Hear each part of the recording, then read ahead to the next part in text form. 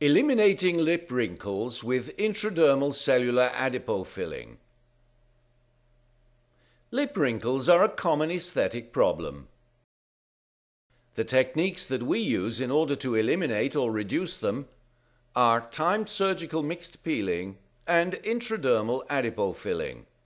In adipofilling, liposuction is carried out through a cannula of 3 or 4 millimeters in diameter. The upper lip is anesthetized with 2% mepivacaine with epinephrine. The loco-regional anesthesia is carried out through the vestibular mucosa. The lobular fat is washed with Ringer lactate solution or physiological solution in a beaker equipped with a tap until the washing liquid becomes clear. The washed lipoaspirate is fragmented by means of the adipopimmer. The aspiration vortex created by this disposable device separates the lobules. Small lobular fragments are first produced, then, after 20 seconds, single living adipocytes and stromal cells.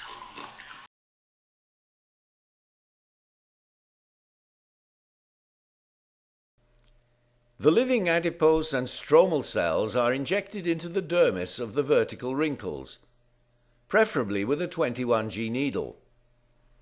This needle is sufficiently rigid to be inserted with precision inside the wrinkle.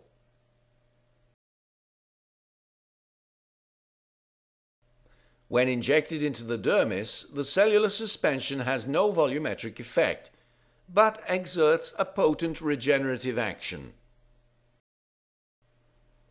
Once the cellular suspension has been injected into the vertical wrinkles, it is injected into the dermis of the entire lip and into the vermilion border. The needle is inserted laterally. The injection must whiten the dermis. The cellular suspension is injected into the dermis of the entire surface of the lip and along both sides of the nasal filter.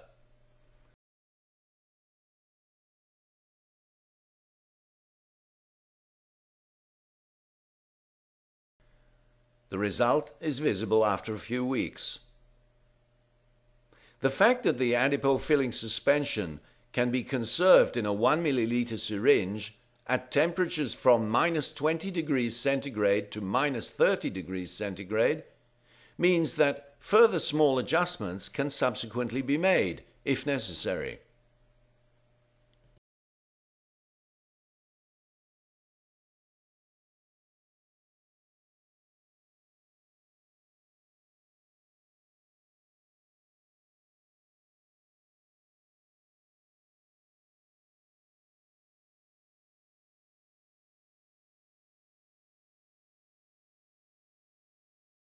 To access this material, you must subscribe to the CRPUB.org medical video journal. Subscription is free and reserved for medical doctors only.